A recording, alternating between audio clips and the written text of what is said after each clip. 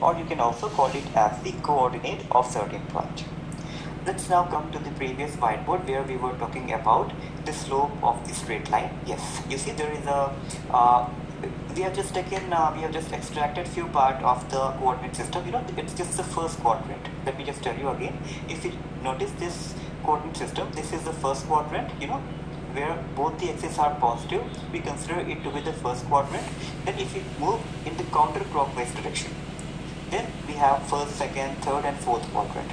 So in that particular image, we have just extracted the first quadrant, and suppose there are 2 points. Let me now show you. Suppose this is the first point whose coordinates have been considered as x1, y1. You see, this is the first point, x1, y1. At the same time, we have been given another point, x2, y2. This is the another point, x2, y2. Now, we can obtain its slope very easily whenever we are given 2 points lying on a straight line.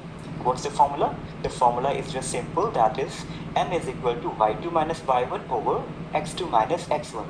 M is the symbol for representing the slope of any straight line, and this is formula y2 minus y1 over x2 minus x1. Basically, if you talk about this formula is nothing but rise over run. Rise over run simply means, if you talk about rise is something that the difference in the vertical shift. If we talk about vertical shift, initially that point was y1 because from this axis we'll consider this particular distance to be y1. At the same time, the second point was at y2 distance. So if you need to get the vertical shift, that means this much of distance, this is y2 minus y1. Obviously, if you subtract this much distance y1 from this much distance y2, you will get that much of vertical shift. Similarly, there will be, this is x1 distance. At the same time, this particular distance is the x2 distance. If you wish to get the horizontal shift, you will be just subtracting x1 from x2. So you will get a horizontal shift from there. So these values actually have been substituted here, y2 minus y1 over x2 minus x1. So this is how we may obtain the slope of any straight line. If you wish to take an example, let us now consider we have a kind of a straight line.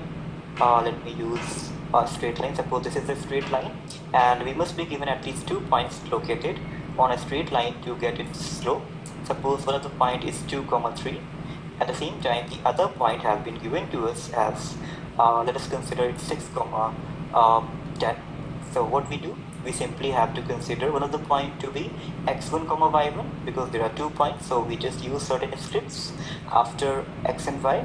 Here we again consider the points in the similar format x2, y2.